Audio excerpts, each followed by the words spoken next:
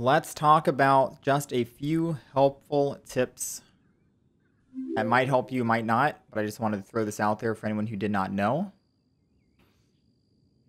And let's start with number 1, elemental sight. If things aren't as obvious to you around the map, like interactables, use your elemental sight and you'll see. This right here is indicating that we should break the rock in order to get maybe a chest. Slimes, which I think we need to kill first, and then we get the chest.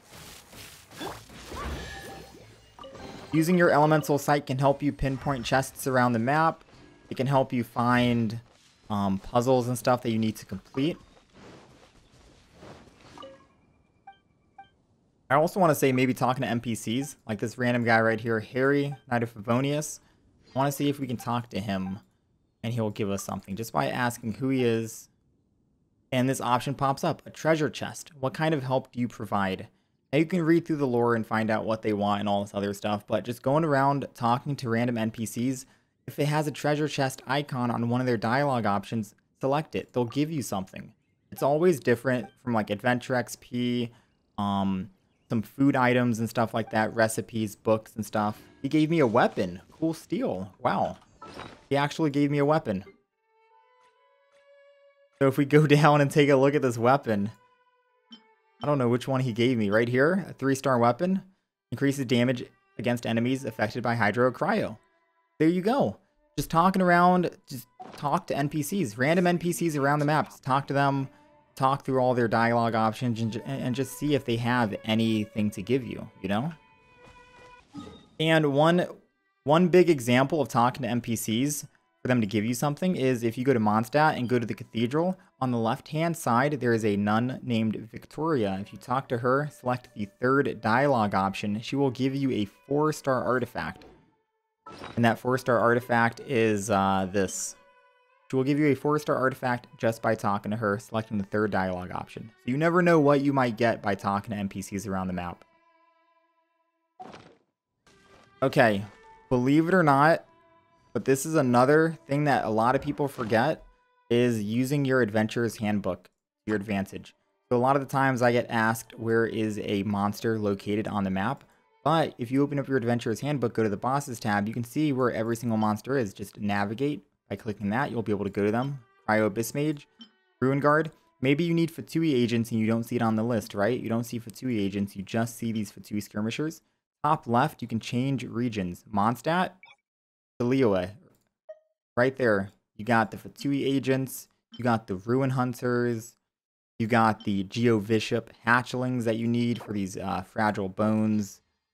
You can just switch between the two, and you got the Pyro Abyss Mage here as well. Okay, another helpful tip would be your weekly bosses. So normally on Sunday, which is today as I'm recording this, these domains right here are random in terms of weapon ascension materials. Everything is thrown into the pot, right? As you can see, Monday through Thursday, it focuses on a specific item. Tuesday and Friday focuses on one item. Sunday is a day where it throws everything into the pot. Same thing with talent up materials right here. Sunday, everything is there. So it's pretty random. You can't really focus on what you want to farm. There's RNG thrown in there if you want to farm for a specific talent up book or weapon ascension material. So normally I save my bosses for the end of the week.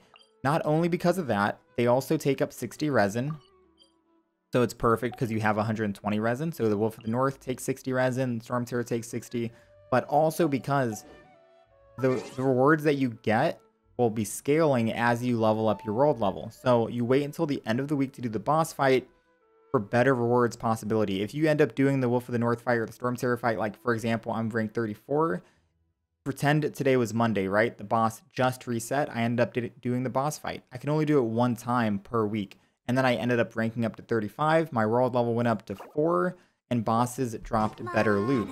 I'd be missing out on that loot for the same resin cost because I didn't want to wait. So right now, this unlocks at 35. Right now, Storm Terror fight number 2 only drops these fragments as a highest. Number 3, they'll drop more fragments and probably give me a better chance at giving me these gold artifacts. So always do your boss fight at the end of the week before the reset. It's a perfect time to do it because the domains are all random anyways. So And just to check when it resets for you, because everyone has different resets times based off of your time zone. Right here, go to your battle pass, hit F4, go down to the second tab right here, weekly missions. It'll tell you when the week resets for you specifically. For me, it's going to reset in 12 hours because it's 4:30 p.m. for me, and it resets at 4 a.m. EST for me. So it could be a little bit different for you. Just make sure if you need to double check to see what time it actually does reset, go to your battle pass. There it is.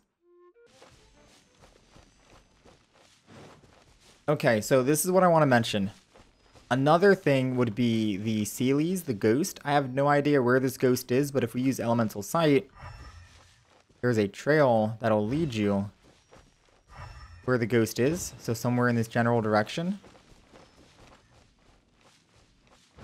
Use Elemental Sight, try and find this guy. Where is this man? There he is. So it was in this general direction. Boom.